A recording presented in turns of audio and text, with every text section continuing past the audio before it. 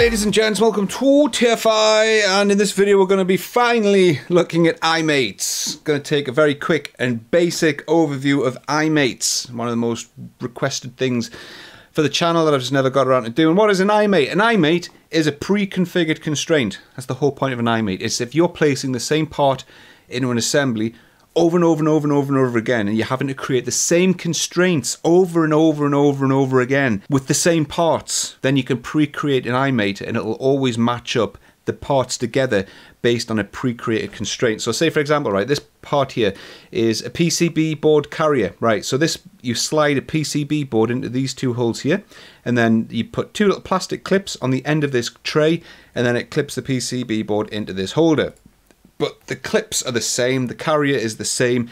You're having to recreate the same constraints over and over and over again. So what I've done is pre-created iMates onto this tray. So when I place the end clips in, right, it's the same end clips over and over again, right, carrier end piece, right, left and right. As soon as I place it in, boom, it just clips itself right onto the end of the tray because there's a pre-created constraint in the parts, and then you place it at all matching iMates, and Inventor goes and scans the rest of the model to see if there's any other matching iMates. There isn't, so it just creates the one, and then I do it again for the other end piece. There we go, and then that's the two placed on the left and right hand side. I haven't had to create any constraints myself at all. They were all already done. Right, so how do you do these? How do you do these? It was pretty simple.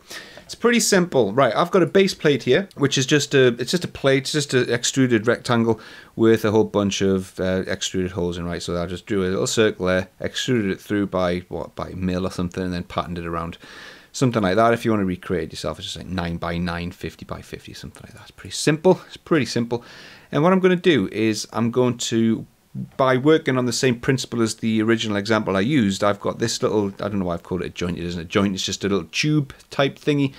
But that fits perfectly into this hole here. But I don't want to have to constrain it every time. Every time I put these two parts into an assembly, I don't want to have to recreate the same constraint over again. How would you do it? Well, what you do is you go to the Manage tab in the part, and then you go to iMate.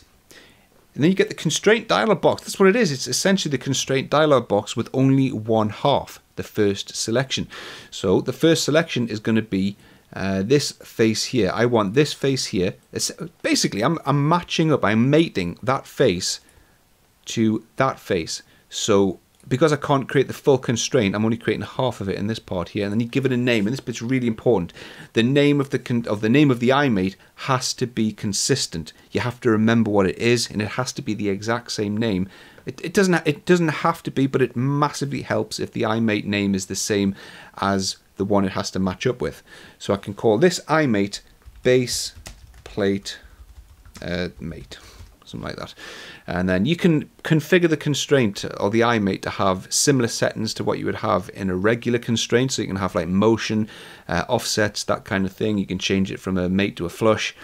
And then also, I said it helps. It does help if the constraint has the same name as the other iMate. But if you don't, then you can tell it to match up with an iMate of a different name. So maybe this is going to be, top plate mate. You also want this iMate to match up with another iMate with that name. You can put that into the matching list there. All right, then you just click OK. What that does is in your browser, it creates an iMates folder called base plate mate, and then you get your little iMate glyph. The little iMate symbol appears where the iMate is over there, and that's your iMate there. Once you've created it, you can edit it just by right-clicking and editing it. There you go. Usual things apply. Right-clicking and suppress it. You can, delete it. All the usual stuff. All right, that's one half of the iMate done. At the moment, it's useless. At the moment, it won't work because we don't have the other half. So we need to go to the other part and create the other half of this iMate. So you go Manage, iMate. So the other half is going to be this face, and then we're going to call this the same base plate mate. Okay, so that's those two components now matching up. When I place this part into an assembly with this part, those two iMates will find out they've got the same name. Hurrah! As all happy, friendly, they'll sing Kumbaya, run a campfire, eating marshmallows. They'll come together, and then that constraint will be created in an assembly for you. But that'll just match up the two faces. The part will still be free to slide around, so we need to match up the center lines. We need to fix it in place with another iMate. So I'm going to create another iMate, and I'm going to call this let's call this base plate center line. And let's pick the center line of the hole and then OK. So that's the second iMate created. Let's go to the other part and we'll go iMate, same again, center line, and we'll call this base plate CL. Reet. OK. That's it done. If I hit save and then go to base plate and hit save on that, and then we'll make a new assembly. I'll put these both into an assembly and I'll show you what happens. Base plate in first, let's place grounded at origin, and then let's place in the second part, lower joint, and there you go. It's matched up the first iMate. So what you do is you can say okay, just match up one iMate, but obviously you're going to want to match up all iMates. That's kind of goes without saying. You want all the matching iMates to match up the base plate and then the center line. A better and an easier way of doing that though is if you know you've got two iMates which you want to match up to two iMates on another part, these are always going to match up. These two iMates here are part of the same assemblance, if you know what I mean. They are always going to be working together. Then you can convert them into what's called an iComposite, which is essentially an assembly of iMates. So you just hold down Control, pick them both up. These two are joined together, right click on them and create a composite. That's it. And we can call this base plate comp. Right, so that's combined these two iMates into a composite. Do the same in the other part. Create a composite, and we'll call this base plate comp. And then save him, and then save him, and then back to the assembly. Now when I place the part in, it's now matched up the composite as opposed to individual iMates. So I don't get as many options for going to the next iMate. Because when we first did this, it was saying, well, okay, we've matched up one iMate, but I couldn't help but notice you have more iMates than that. Should we not move on to the next one? Well, now there's just a composite. It just matches it up. That's fine. Select, don't, right, Autodesk, we need to have a chat at this point. Autodesk, why, at this point, does OK mean cancel? Why? Why does OK mean cancel? So don't click OK. Don't click OK. What you do is you right click and you say generate remaining iMate results or place it all matching iMates. It essentially does the same thing. And there you go. That's your component now placed into the assembly at the composite points. The composites have been matched together and it's now been placed into the hole, matching the composite. So that hasn't saved any time really for this example. It would have been quicker to just place the part in and then constrain it together. But the whole point is if you're doing the same thing over and over again, then this would save you a little bit of time. Right. The other thing to be aware of, I'm just going to delete this part out, is when you're placing your part into the assembly, is these two buttons down here at the bottom. Right, we're going to ignore this one for the purposes of this video. We're going to mostly focus on this one here called interactively place with iMates. If that's not ticked, say ticked, it's difficult to tell whether it's actually selected or not selected. But if that one's not selected, it's going to ignore your iMates completely when you put that part into the assembly. But when that is clicked, when you click open, that's when it'll automatically scan the model for iMates and it'll place them straight away.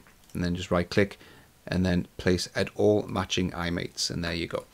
All right. If you're thinking to yourself, well, why didn't you include the iMate in every single one of these holes? That would have been cool, man. Neil, that would have been really cool if you could have placed the iMate at all these holes. And when you placed it, it would have put one in every single one. Yeah, unfortunately, you can't pattern an iMate. You can't create an iMate and then include it in a pattern. All right. So if we try and do a rectangular pattern, features, you just can't. You can't. You would have to manually create a new composite in every single one of these, which just wouldn't make any sense. It wouldn't make any sense because what you can do is pattern that using a feature pattern. And then look at that. There you go. That's how you would do it. Use your iMate to put it in first time over. And then if you do want it to be placed into a pattern, just use a feature pattern. And then there you go. So that's iMates. That's it. That's all there is to it.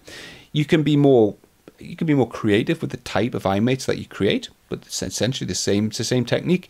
It's exactly the same technique. Create an iMate. Create the first half. It could be a mate. It could be an angular constraint. It could be a tangent, insert constraint. Exactly the same as if you were creating a normal assembly constraint. And then you can tell it if you want, if they have different names, you can tell this iMate to match up with another iMate of a different name. If you know that you're going to match this up to another iMate that you've already created ages ago and renaming that other iMate would be too much hassle, Might break things, well then you can tell this one to match up with that one. That's pretty much it, I think, for a basic beginner's introduction to iMates. That'll do. That will do. So thankfully you can now stop harassing me to do tutorials on iMates. I've done it. Finally done it. That's all there is to it. I'm sort of padding time because I'm trying to think to myself, is there anything that I've missed? Is there anything else that I could probably mention here within the realms of a beginner's tutorial? But I don't think so. That's pretty much it. Alright, that'll do then. That'll do. I'm going to knock it on the head there. Thank you very much. Just as a side note, before I head off, their channel has been pretty quiet over the last couple of weeks. Mostly because my day job has been really busy. Like, just ludicrously busy. So I've not had much time for YouTube. And the channel's kind of slowing down as a result. But can't be helped. At the moment, I still can't afford to take a day off work to focus on YouTube. Unfortunately, the Patreon hasn't gone too well. From being honest, it hasn't. But thank you to everyone that has contributed so far to the Patreon. But unfortunately, it just isn't gathering enough really for us to take a day off work a month to do any YouTube stuff. So the channel's gonna have to be quiet now when day job gets busy. That's just the way it is. So yeah, I'm gonna try and do a few more videos over the next week or so, but I don't know what they're gonna be on yet. I don't know. I'm mostly doing vault stuff at the moment. But anyway, it's got nothing to do with this one, so I'm gonna wrap it on the head there, man. Cheers, and I'll see you in the next one. Toodles.